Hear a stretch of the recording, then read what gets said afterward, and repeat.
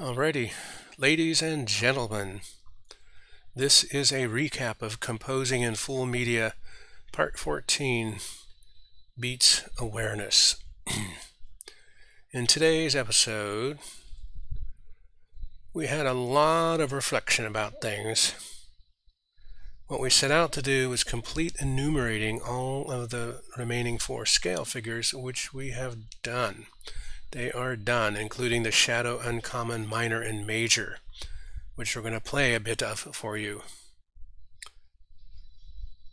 We also have an open mic session coming up that we wanted to share something out, and we wanted to explore shimmer line ideas and animation further, so we did that.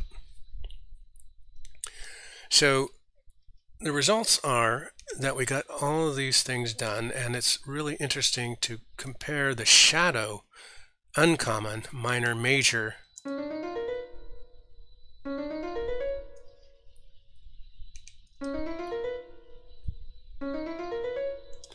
it's actually those are the same thing. No, they're not. They're so close you can hardly tell the difference.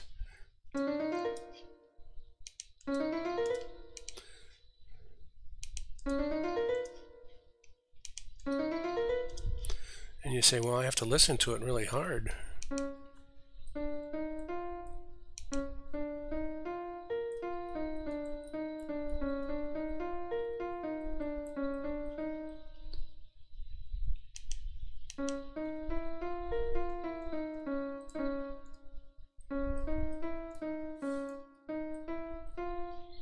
Compared to, so it's in there, it's just really tricky to hear the difference. Now sometimes you can hear the difference more, like if you do the hops,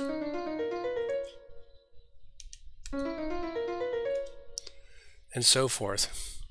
So we won't belabor that point, but we spent quite a bit of time on that. The other interesting thing we noticed was that depending on whether you have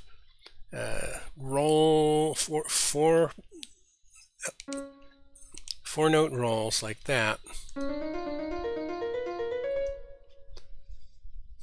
or I'm going to find one here, 5 note rolls, you get a different energy. So listen to this energy again. And this goes, it almost lags behind. So there's a laggy energy when you have 5 note rolls pushed into the same measure that you have 4 note rolls. The same thing goes the other way if you have 3 note rolls. It's almost pushy.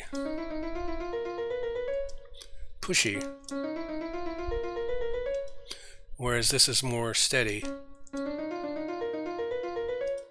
So depending on the number of elements in the roll, rolls can push, they can hold steady, and they can pull. So that was a kind of a new observation. It also reminded us of something from poetry, which is called meter or foot. So usually a hop going up is like stress on stress, stress on stress, stress on stress, stress on stress. Bot it, bot it, bot it, bot it, bot it. But when you come down, it tends to go the other way. Da-dum, da-dum, da-dum, da-dum, da-dum, da-dum, da-dum, da-dum, da-dum, da-dum. And in poetry, those have different names. The I am, which has that kind of a comma dash, is da-da, da-da, da-da, da-da.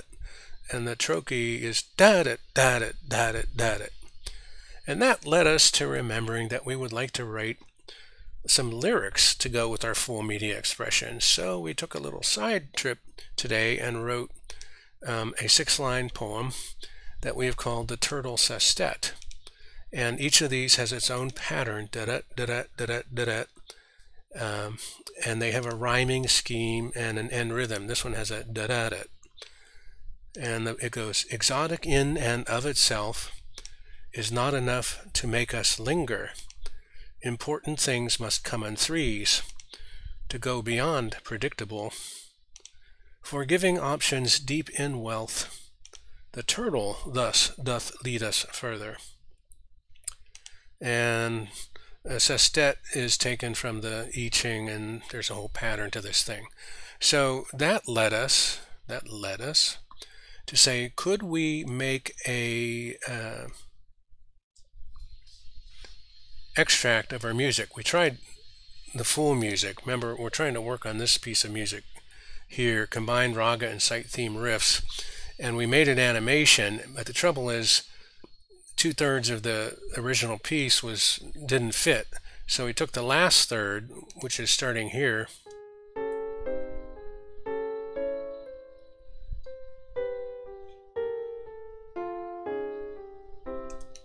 and we exported that into our desktop, and we made an animation.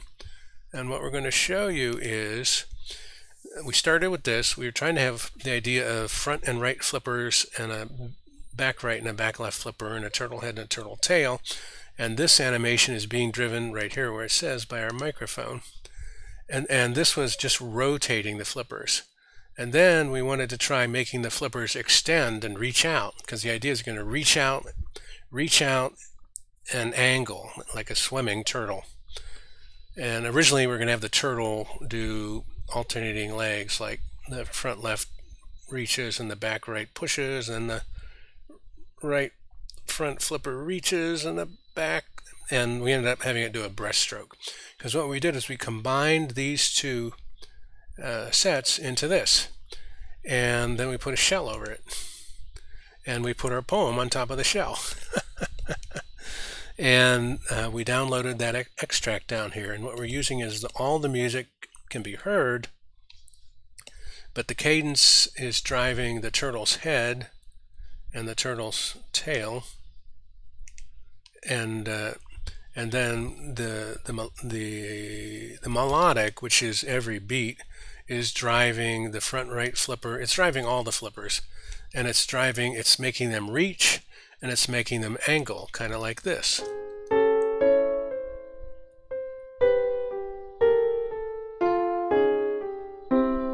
So you see the turtle head and tail only go like this on the cadence, whereas the flippers are going on every note. So we thought that was kind of cool. And it was sort of combining everything we'd figured out how to do using this animation tool, including what we call the pre-scale, pre-position, post-position, and more. And then trying to figure out how to squeeze, all this and this together.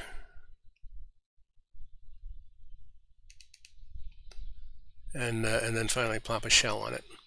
And then we already had known from our last series on how to put a text file on top. So we went ahead and made a movie of this. So what we're going to do is we're going to close out by playing the movie for you.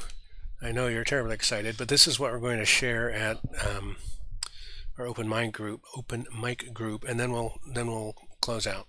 Here we go. It's only 30 seconds.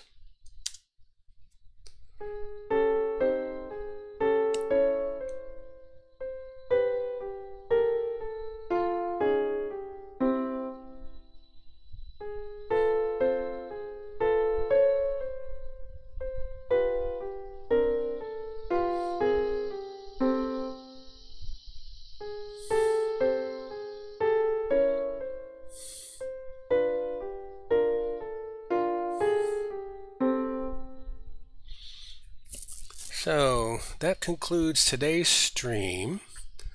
Our ideas for next time, well, we're still working on that idea, thinking about the idea of those, the scale figures have those long trailing